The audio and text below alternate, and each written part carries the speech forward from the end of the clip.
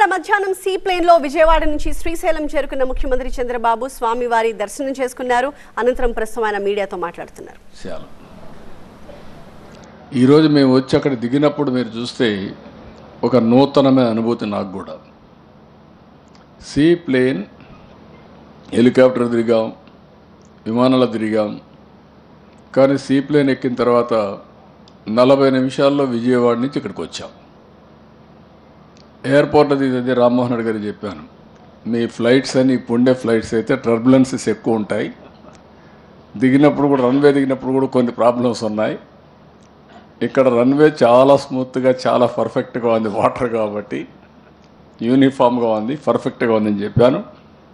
ఎలాంటి దిగింది కూడా మనకు తెలియదు. ఒక ఆహ్లాదకరమైనటువంటి ప్రకృతి మధ్యలో మనం దిగే పరిస్థితికి వచ్చాం.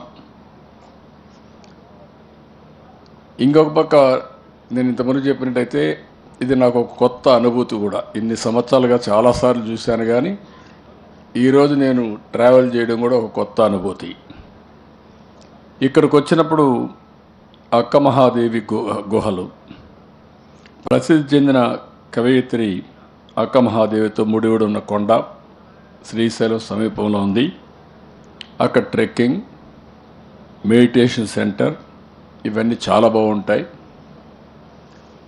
తిరుమల ఒక పవిత్రమైన దివ్యక్షేత్రం, శ్రీశైలం ఇంకొక పవిత్రమైన దివ్యక్షేత్రం.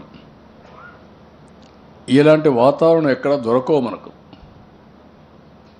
అక్కడ కూడా తిరుపతికి పోతే 72% గ్రీన్ కవర్, ప్రశాంతంగా ప్రకృతిలో మనం ఉన్నట్టుంటుంది. ఇక్కడికి వచ్చినా కూడా అదే మాదిరిగా ఇక్కడ 4 రోజులు ఉంటే ఇంకొక 1 ఇయర్ ఎక్కువ బతుకుతారు, ఎందుకంటే ఆక్సిజన్, ఓజోన్ ఎక్కువ ఉంటుంది ఇక్కడ. అలాంటి పవిత్రమైన స్థలం ఇది. ఇక్కడ మీరు చూస్తే ఇష్టకామేశ్వరి దేవాలయం. ఇష్టకామేశ్వరి అమ్మవారిని నమ్మితే, కోరికలు కోరుకుంటే ఆ కోరికలన్నీ తీరుతాయనేది నమ్మకం, విశ్వాసం. ఇంకొక పక్క సాక్షి గణపతి దేవాలయం. శ్రీశైలం వెళ్ళిన భక్తులందరూ కూడా ఈ దేవాలయానికి వెళ్తారు.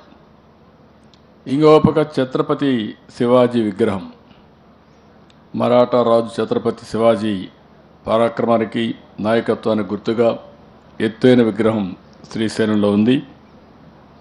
ఇంకొక పక్క చెంచులక్ష్మి టెంపుల్ మ్యూజియం. ఇక్కడ చెంచులు ఎక్కువ ఉంటారు, అందుకే నల్లమల కొండల్లో చెంచు తెగ ఎక్కువ సంస్కృతి ఉంటుంది, సాంప్రదాయాలు ఉన్నాయి. అవన్నీ రిఫ్లెక్టెడ్గా ఒక మ్యూజియం కూడా ఇక్కడ ఉంది. ఇవన్నీ కూడా శ్రీశైలం ఆలయ అభివృద్ధికి 2017లో ఆ రోజు నేను ప్రసాద్ కార్యక్రమం కింద 47 కోట్లు తీసుకొచ్చి ఇచ్చాం. దీన్ని అప్పట్లోనే ఒక స్పిరిచువల్ సెంటర్గా, ఒక టూరిజం సెంటర్గా, ఒక రిలీజియస్ సెంటర్గా తయారు చేయాలని చెప్పి ముందుకు పోయాం.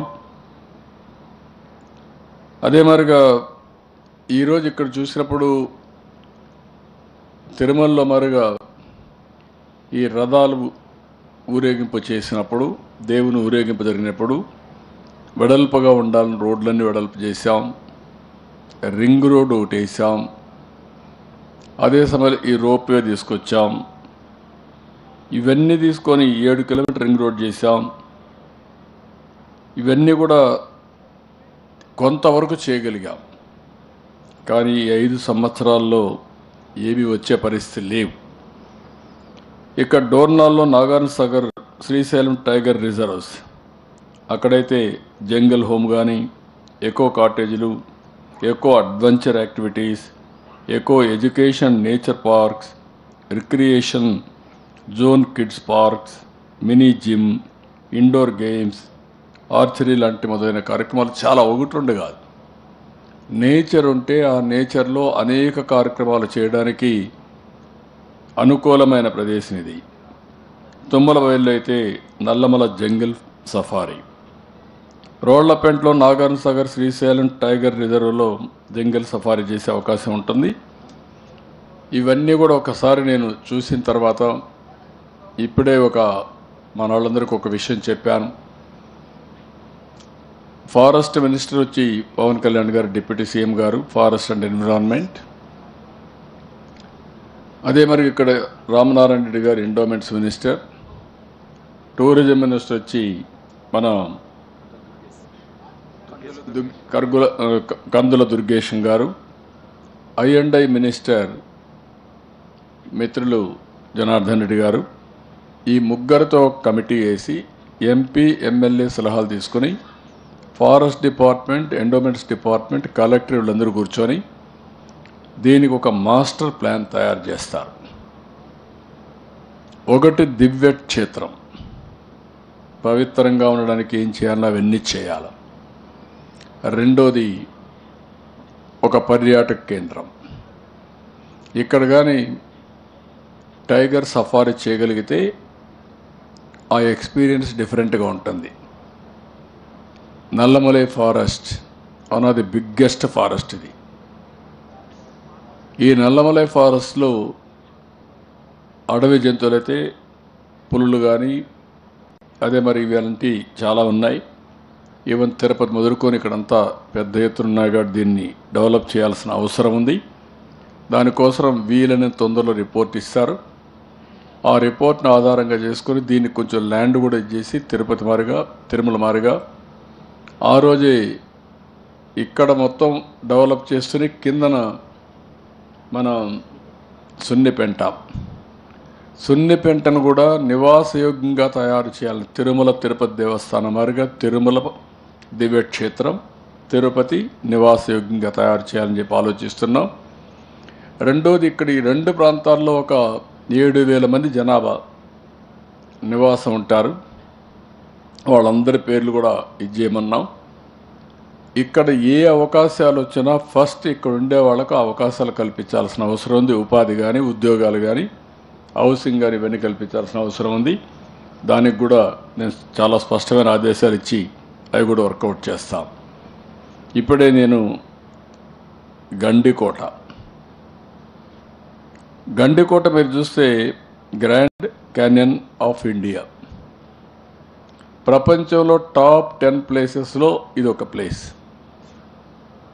ఇది ఎవరు ఎన్నిసార్లు నేను ప్రమోట్ చేసినా తర్వాత వచ్చేవాళ్ళు పట్టించుకోలేదు కాబట్టి అది అక్కడే ఉంది. ఇది మనం చూస్తే 13వ శతాబ్దంలో నిర్మించబడింది ఈ గండికోట.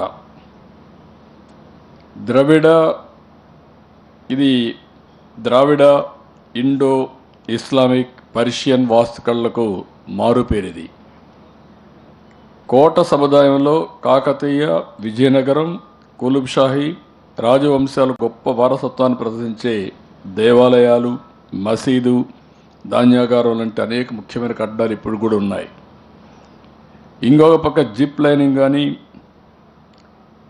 రాక్ ఫెల్లింగ్ కానీ, ఇది రాక్ క్లైంబింగ్, ఇది ఇంకొకటి ఉంది, బోటింగ్, ర్యాప్లింగ్,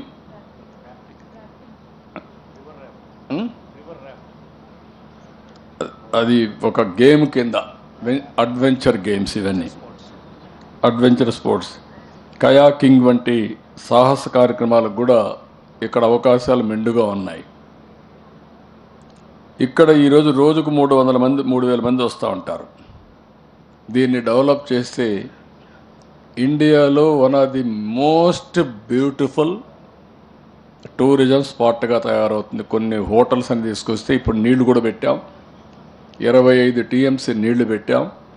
ఇప్పుడు నేనైతే మా వాళ్ళకి చెప్పాను, రామ్మోహన్ రెడ్డి గారికి చెప్పాక చేయలేకపోయాడు, అక్కడ దిగాలని చెప్పాను ఈరోజు గండికోటలో, కానీ ఈరోజు దించలేదు. కానీ ప్లేస్ని ఐడెంటిఫై చేస్తున్నాం. గండికోటలో సీ ప్లేన్ ఆపరేషన్స్ ఉంటాయి. ఈరోజు మేము చేసేది ట్రయల్ ఇది. ఈ ట్రయల్ అయిన తర్వాత మార్చి నుంచి రెగ్యులర్ సీ ప్లేన్ ఇక్కడికి వస్తుంది. అప్పటికి జట్టి అవన్నీ శుభ్రం కట్టేస్తాం. కట్టిన తర్వాత గవర్నమెంట్ ఆఫ్ ఇండియా సహకారంతో రాష్ట్ర ప్రభుత్వం, ప్రైవేట్ ఆపరేటర్ కలిసి సీ ప్లేన్స్ ఎక్కువ ఆపరేట్ చేస్తాం, టూరిజాన్ని ప్రమోట్ చేస్తాం. అక్కడ కూడా మేము గండికోటకు కూడా 80 కోట్ల రూపాయల కోసం కేంద్ర పర్యాటక శాఖకు పంపించాం. అక్కడ మీరు చూస్తే adventure tourism, water sports, bungee jumping, hot air ballooning, mountain biking ఇలాంటి అనేక కార్యక్రమాలు, ఇన్నోవేటివ్ కార్యక్రమాలు తీసుకునే పరిస్థితి వస్తుంది. మన రాష్ట్రంలో మీరు ఒకసారి చూస్తే బ్యూటిఫుల్ ప్లేసెస్ ఉన్నాయి. Tirupati unique place, Srisailam another monument పవిత్రమైన క్షేత్రం, గండికోట ప్రపంచంలోని టాప్ 10లో ఇది ఒకటి. ఇంకొక పక్కన మీరు ఒకసారి చూస్తే ప్రకాశం barrage, Dhavaleswaram barrage, Konaseema one of the best. మనం ఒకసారి చూస్తే సినిమాల్లో కూడా కోనసీమ అనగానే అందాల సీమగా best place. Araku valley, Araku వ్యాలీలో అయితే బొర్రా కేవ్స్ కానీ, అదే మరిగా కట్టికి వాటర్ ఫాల్స్ కానీ, ట్రైబల్ మ్యూజియం కానీ ఇవన్నీ యూనిక్గా ఉంటాయి. ఇప్పుడు నేను చెప్పినట్టన్నీ చూస్తే అరకు, లంసింగి, రిషికొండ, కాకినాడ, తిరుపతి ఇవన్నీ కూడా మనం కలుపుతూ చేయగలిగితే టూరిజం ఒక ప్రపంచానికి ఒక డెస్టినేషన్గా తయారవుతుంది. Not only for India. ఈ విషయంలో నేను చాలా స్పష్టంగా ఉన్నా. ఒకప్పుడు ఐటీని ప్రమోట్ చేశాం, ఇప్పుడు ఆర్టిఫిషియల్ ఇంటెలిజెన్స్కి వెళ్ళాం, ఇప్పుడు డీప్ డ్రైవ్ టెక్నాలజీస్కి వెళ్తున్నాం. ఇంకొక పక్కన రాబోయే రోజుల్లో మనం వేరే ప్రాంతాలకు పోవడం కాకుండా వేరే ప్రాంతాల నుంచి ఇక్కడ వచ్చే విధంగా ఇది ఒక టూరిజం డెస్టినేషన్ కింద తయారు చేస్తాం. దానికి ఏమేం కావాలని అవన్నీ వర్కౌట్ చేస్తున్నాం. దీనికి ఇండస్ట్రియల్ స్టేటస్ ఇచ్చాం. టూరిజానికి నెంబర్ ఆఫ్ హోటల్స్ని ప్రమోట్ చేస్తాం. 5 star hotels, 7 star hotels, 3 star hotels, economic hotels. అందరికీ ఏ క్లయింట్ వస్తే ఆ క్లయింట్కి వచ్చేట్టుగా హాస్పిటాలిటీకి ఎక్కువ ప్రాధాన్యత ఇస్తాం. ఇంకొక పక్క ట్రాన్స్పోర్ట్ ఎక్కడికక్కడ. ఇంకొక పక్కన మీరు చూస్తే అన్ని సెక్టర్ల కంటే ఎక్కువ employment generation tourism. There is a multiplier effect. Multiplier effect మీరు చూసినప్పుడు ఇన్ఫ్రాస్ట్రక్చర్, రోడ్లు, ట్రాన్స్పోర్టేషన్ డెవలప్ చేస్తే 2 నుంచి 2.5 టైమ్స్ మల్టిప్లైర్ ఎఫెక్ట్. అంటే ఉద్యోగాలు దానివల్ల 2.5 వరకు వస్తాయి మ్యాక్సిమం. ఎకానమీ 2.5 వరకు అభివృద్ధి అవుతుంది. హౌసింగ్ అయితే 1.5 నుంచి 2 వరకు వస్తుంది. హెల్త్ అయితే 1.5 నుంచి 2.5 వస్తుంది. ఎడ్యుకేషన్ అయితే 1.5 నుంచి 2.5 వస్తుంది. మ్యానుఫ్యాక్చరింగ్ కూడా 1.5 నుంచి 2.5 వస్తుంది. టూరిజం 4 to 6, 2.5-3 టైమ్స్ ఎక్కువ ఎంప్లాయ్మెంట్ వచ్చే ఏకైక సెక్టర్ టూరిజం. దాంట్లో అన్నీ కూడా కష్టపడే ఉద్యోగాలు కాదు. హోటల్స్, హాస్పిటాలిటీ చాలా ఈజీ జాబ్స్. టూరిజం, ఈ గైడ్స్, ట్రాన్స్పోర్టేషన్ ఈజీ జాబ్స్. ఇలాంటివన్నీ కూడా చాలా వరకు మనకు వచ్చే పరిస్థితి వస్తుంది. దీనికి కావాల్సింది బ్యూటిఫుల్ సైట్స్ ఉన్నాయి, దానికి డెవలప్మెంట్ చేయాలి. కొన్ని దగ్గర పార్కులు రావాలి, కొన్ని దగ్గర సఫారీ, యానిమల్ టైగర్ సఫారీ ఇవన్నీ రావాల్సిన అవసరం ఉంది. ఇవన్నీ కూడా ఒక పద్ధతి ప్రకారం చేయడం కోసం ముందుకు పోతున్నాం. రాష్ట్రంలో కూడా మీరు చూస్తే 5 సంవత్సరాలు అభివృద్ధి ఆగిపోయింది, విధ్వంసం జరిగింది. కూర్చొని ఆలోచించే సమయం లేకుండా ఎవరన్నా ఆలోచించాలన్నా భయపడే పరిస్థితికి వచ్చేసాం. 150 రోజులైంది. నేను 4వసారి ముఖ్యమంత్రి. నా జీవితంలో చాలాసార్లు ముఖ్యమంత్రి అయినప్పుడు నేను అధ్యయనం చేసుకున్నాను, కానీ 3 సార్లు ముఖ్యమంత్రి అయినప్పుడు ఇన్ని ఇబ్బందులు రాలేదు. ఇప్పుడు నేను గర్వంగా చెప్పగలుగుతున్నాను, ఇక్కడ రివర్సబుల్ పంప్ పెట్టాను సమైక్య ఆంధ్రప్రదేశ్లో. 95, 96, 97 ఆ ప్రాంతంలో పెట్టా. అది ఈరోజు పంప్డ్ స్టోరేజ్ కింద వచ్చింది. అక్కడి నుంచి ఇదంతా డెవలప్ చేశాం, రోప్వే పెట్టాం, మొత్తం ఈ రోడ్లన్నీ వెడల్పు చేశాం, రింగ్ రోడ్ వేసాం. తర్వాత ఏదైతే మనం చేసామో తర్వాత ఆగిపోయే పరిస్థితికి వచ్చింది. కానీ ఈరోజు రాష్ట్రంలో 4వసారి ముఖ్యమంత్రి అయినప్పుడు నేను చూస్తే టోటల్గా విధ్వంసం. బ్రాండ్ ఏపీ డెస్ట్రాయ్ చేశారు. డిపార్ట్మెంట్స్ అన్నీ నిర్వీర్యం చేసేశారు, ఫండ్స్ అన్నీ డైవర్ట్ చేశారు, రాష్ట్రాన్ని అప్పుల పాలు చేశారు. మామూలు అప్పుల పాలు కాదు, ఎక్కడన్నా డబ్బులు ఇవ్వాలన్నా అడిగినా ఇవ్వలేని పరిస్థితి, ఎఫ్ఆర్బిఎం పర్మిట్ చేయలేని పరిస్థితి తీసుకొచ్చారు. అందుకే మొన్న ఎన్నికల్లో మేము చెప్పాం, ప్రజలు గెలవాలి, రాష్ట్ర పునర్నిర్మాణం చేయాలి. ప్రజలు గెలిచారు. పునర్నిర్మాణం ప్రారంభమైంది. అందులో కూడా నేను చాలా స్పష్టంగా అనేకసార్లు చెప్పాను, అభివృద్ధి సంక్షేమం రెండు కళ్ళు తెలుగుదేశం పార్టీకి, ఎన్డీఏకి. అభివృద్ధి చేస్తే దానివల్ల ఆదాయం, సంపద పెరుగుతుంది. సంపద పెరిగితే ఆదాయం వస్తుంది. ఆదాయం వస్తే మళ్ళీ ఆదాయాన్ని పేదవాళ్ళకు ఖర్చు పెడితే వాళ్ళని ఎంపవర్ చేయడం సంక్షేమ కార్యక్రమాల ద్వారా సాధ్యం. ఎన్నికల ముందు అదే చెప్పాను, ప్రజలు అది నమ్మారు, దానిపైన ఓట్లేశారు. అయితే రాష్ట్రం వెంటిలేటర్ పైన ఉంది. ఇప్పుడిప్పుడు ప్రజలు ఇచ్చిన ఆక్సిజన్తో వెంటిలేటర్ నుంచి బయట వచ్చాం. ఈరోజు కేంద్రంలో కానీ మనం అధికారం లేకపోయింటే, వాళ్ళు కూడా సహకరించకపోతే గుక్క దిప్పుకోలేని పరిస్థితి, శ్వాస పీల్చుకోలేని పరిస్థితి. ఈ పరిస్థితికి ఎవరు కారణమండి? ఏంటండి ఈ రాష్ట్రంలో నష్టం? ఏ వనరులు లేవని అడుగుతున్నాం. నీళ్లున్నాయి, ఈ సంవత్సరం అదృష్టం బాగా ఉంది. దేవుడు కూడా, వరుణ దేవుడు కూడా ఆశించాడు. 93% రిజర్వాయర్లు ఫుల్ అయినాయి. రాయలసీమలో అన్ని రిజర్వాయర్లు, నాకు కొన్ని నీళ్లు సముద్రంలో పోతే నిద్ర కూడా రాలేదు ఆ 4 రోజులు. అవి కూడా తీసుకొచ్చి రాయలసీమలో అన్ని రిజర్వాయర్లు ఫుల్ చేయాలని ఇప్పుడే మల్లికార్జున స్వామిని కోరుకున్నా. నేను ఎప్పుడూ మీకు ఒక మాట చెప్పాను, చాలాసార్లు ప్రజెంటేషన్ చేసినప్పుడు కూడా, నదుల అనుసంధానం చేసి గోదావరి, పెన్నా, గోదావరి, వంశధార, అంటే అల్టిమేట్గా వంశధార దగ్గర నుంచి పెన్నా నది వరకు కలపాలని. ఇది 5 ఏళ్లలో పోలవరం నాశనం చేస్తే, డయాఫామ్ వాల్ కొట్టుకోబెట్టి చేస్తే, 460 కోట్ల రూపాయలతో కట్టిన డయాఫామ్ వాల్ 990 కోట్లతో పేర్లకు కడుతున్నాం. దానిపైన పెద్ద చర్చ కూడా జరుగుతూ ఉంది. సైమల్టేనియస్గా ఈసీఆర్ఎఫ్ డ్యామ్ కూడా కట్టొచ్చునా, ఇదైనా కట్టాలంటే 3 ఏళ్ళు అవుతుంది, సైమల్టేనియస్ కడితే 2 ఏళ్ళు అవుతుంది.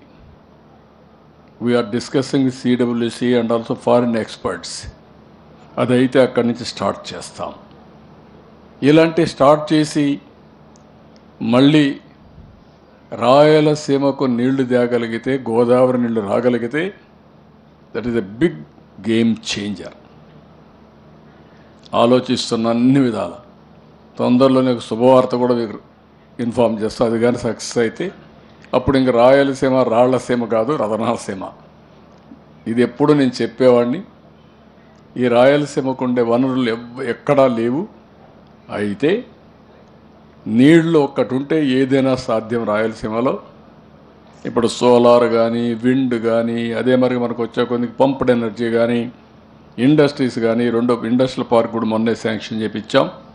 కొప్పర్తి, ఓర్వకల్ని డ్రోన్ సిటీగా అనౌన్స్ చేసాం. తొందరలోనే కార్యక్రమాలు స్టార్ట్ చేస్తాం. పాలసీ కూడా ఇచ్చాం. ఇక్కడి నుంచి దేశానికే కాకుండా ప్రపంచానికే ఆదర్శంగా డ్రోన్ సిటీ నుంచి డ్రోన్స్ తయారు చేయడమే కాకుండా యూస్ కేసెస్ డెవలప్ చేసి పైలట్లు తయారు చేసే కేంద్రంగా తయారవుతుంది. డ్రోన్ పైలట్స్ ఇక్కడి నుంచే తయారవుతారు, ఇక్కడి నుంచే సర్టిఫికేషన్ ఇస్తారు. సెంట్రల్ మినిస్టర్ ఎవరైతే సివిల్ ఏవియేషన్ మినిస్టర్ గారు ఉన్నారో ఆయన డిపార్ట్మెంట్ ఇది, దానికి కూడా నాంది పలికాం. ఇలాంటి కార్యక్రమాలు చేసి ముందుకు పోతా ఉంటే ఇంకా కొంతమంది మీరు చూస్తున్నారు సోషల్ మీడియాలో. నేను ఒకటే చెప్తున్నా, మర్యాదగా ఉంటే మర్యాదగా ఉంటుంది, ఆడబిడ్డల జోలుకు వస్తే మాత్రం జాగ్రత్త. క్యారెక్టర్ అసాసినేషన్ చేస్తే మాత్రం చాలా ఫర్మ్గా ఉంటాం. తెలుగుదేశం పార్టీ భయపడదు. తీవ్రవాదులతో పోరాడాం. ముఠా నాయకుల్ని పూర్తిగా కంట్రోల్ చేశాం. మత విద్వేషాలు రెచ్చగొట్టే వాళ్ళని నియంత్రణ చేశాం. రౌడీలు లేకుండా చేశాం. ఇప్పుడు రౌడీలు, నేరస్తులు రాజకీయ ముసుగేసుకున్నారు. ముసుగు కూడా తీస్తా. రౌడీలను రౌడీలుగానే చూస్తా, నేరస్తులను నేరస్తులుగానే చూస్తా. No question of compromise. ఒకరిద్దరు పోలీస్ ఆఫీసర్లు ఎక్కడన్నా కానీ తప్పు చేసినా లేకుంటే లాలో చేపడితే మాత్రం అదే లాస్ట్ డే. వాళ్ళకు కూడా చాలా ఫర్మ్గా ఉంటాం. లా అండ్ ఆర్డర్ మెయింటైన్ చేస్తేనే రాష్ట్రానికి పెట్టుబడులు వస్తాయి. లా అండ్ ఆర్డర్ మెయింటైన్ చెప్తే ఎవరు పెట్టుబడులు పెట్టరు. ఈ రాష్ట్రానికి టూరిజం ప్రమోట్ చేయాలంటే ఒక ప్రశాంతమైన వాతావరణం ఉంటే వస్తాయి. టూరిజం ప్రమోట్ అయితే, అభివృద్ధి జరిగితే, ఇండస్ట్రీ వస్తే ఉద్యోగాలు వస్తాయి. మీకోసం ఉద్యోగాలు త్యాగ చేయడానికి మేము సిద్ధంగా లేము. ఇంకా పేదరికాన్ని పెంచడానికి సిద్ధంగా లేము. ఈ విషయం కూడా వీళ్ళు గుర్తుపెట్టుకోవాల్సిన అవసరం ఉంది. మీకు మీ కుటుంబ సభ్యులపైన కూడా గౌరవం లేకపోవచ్చు, కానీ మాకు గౌరవం ఉంది. మీ తల్లైనా చెల్లైనా మీకు గౌరవం లేకపోవచ్చు. నేను ఒకటే చెప్తున్నా, ఏ ఆడబిడ్డ అయినా సరే, ఇన్క్లూడింగ్ వైఎస్ఆర్ కాంగ్రెస్ నాయకుల యొక్క భార్యలకు కూతుర్ల పైన పెట్టిన వదిలిపెట్టను. I'm very clear.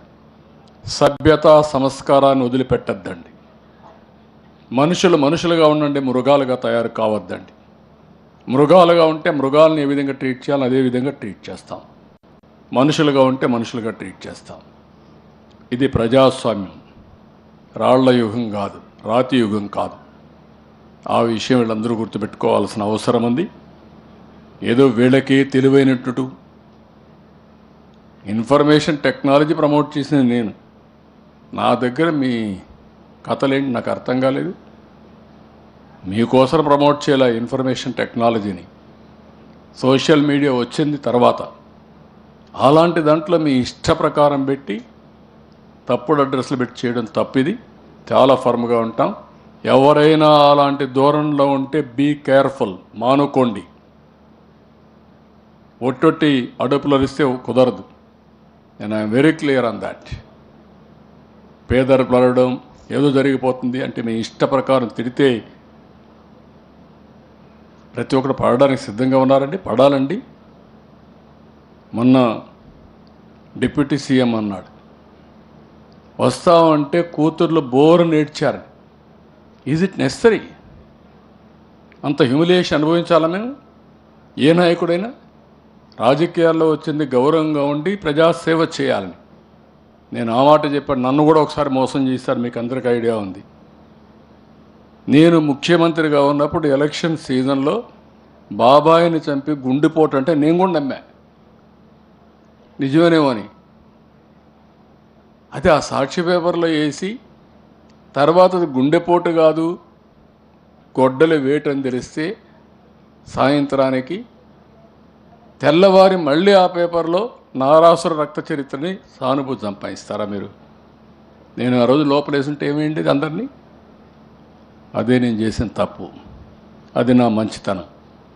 ఆ మంచితనాన్ని దుర్వినియోగం చేయాలనుకుంటున్నారు. కబద్దార్, జాగ్రత్తగా ఉండండి. ఎవరిని వదిలిపెట్టం. తప్పును తప్పుగా చూస్తాం. తప్పు చేసిన వాళ్ళు మాత్రం శిక్షించి తీరుతాం, పనిష్ చేసి తీరుతాం. ఎవడైనా ఈ రాష్ట్రంలో తమాషా అనుకుంటే మాత్రం నో తమాషా. అలాంటి గుర్తుపెట్టుకోమని హెచ్చరిస్తాను. ఓకే.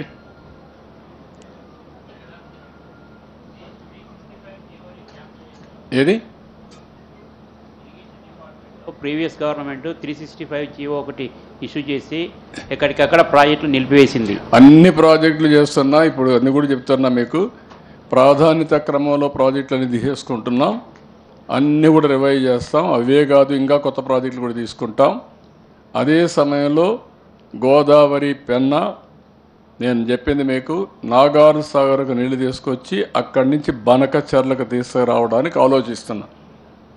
అది ఎట్లా సాధ్యం అనుకున్నప్పుడు కొన్ని ఆలోచనలు వస్తున్నాయి.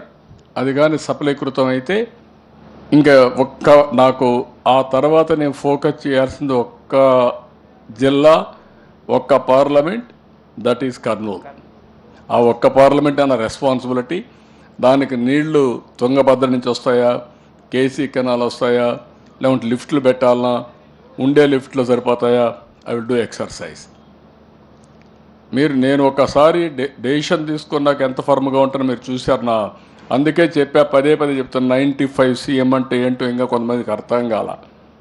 అప్పుడు వీళ్ళు గోళీలు ఆడుకుంటూ ఉంటారు. అప్పుడు పుట్టి అప్పుడు తెలియదు వీళ్ళ కాక. అది గుర్తుపెట్టుకోమండి. 95 సీఎం.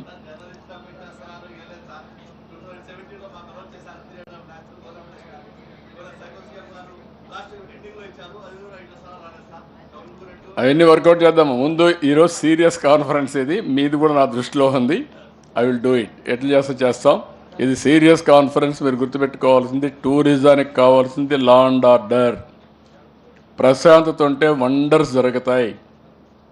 ఆ ప్రశాంత వాతావరణం ఉంటేనే టూరిస్టులు వస్తారు, లేకుంటే రౌడీలు ఉంటే రారు, ఆంబోతులు ఉంటే రారు. ఆంబోతులు నేను కట్టడి చేయాలి. పర్మనెంట్గా ఆంబోతుల్ని ఎక్కడికక్కడ కట్టేసి పెట్టాలి. అప్పుడే సాధ్యం. అది కూడా వర్కౌట్ చేస్తున్నాం. మొన్న కూడా నేను నేషనల్ హైవేస్ మీటింగ్లో చెప్పాను, అది కూడా పెట్టాలని. అది కూడా వర్కౌట్ చేస్తున్నాం. ఓకే, టైం తక్కువ ఉంది. Thank you. అది కూడా నిన్న రివ్యూ చేశాను. తొందరలోనే దాని మీద శ్రద్ధ పెడుతున్నా. ఈ టీం ఆ పని కూడా చేస్తుంది. ఓకే. శ్రీశైలంలో ముఖ్యమంత్రి మరొకసారి ప్రజల్ని ఉద్దేశించి మాట్లాడారు.